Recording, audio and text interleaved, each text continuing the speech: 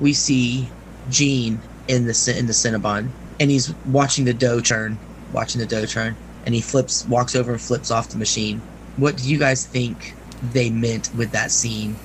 I just thought the dough was done. Is that not what you do when it's done mixing? Turn it off?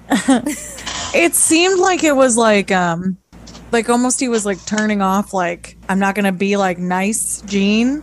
I'm going back to the scams. Mm-hmm. That was like the switch, like his switch. But there's been a lot of that in the last couple episodes. Marco's ring was a really big sign of him going back to that. Yeah. The argument with Kim, this flipping of a physical switch, like it's all showing us that he's going back. And you can even tell, like, his look was a little bit different in this episode. Like, his hair was more slicked back than it had been previously. It had been a little more disheveled. And so there's like, it's getting back to that, like, slick, like, sleazy version of Jimmy / Saul / Gene. The episode that Kim and Jimmy hook up is called Switch. That's the name of the episode.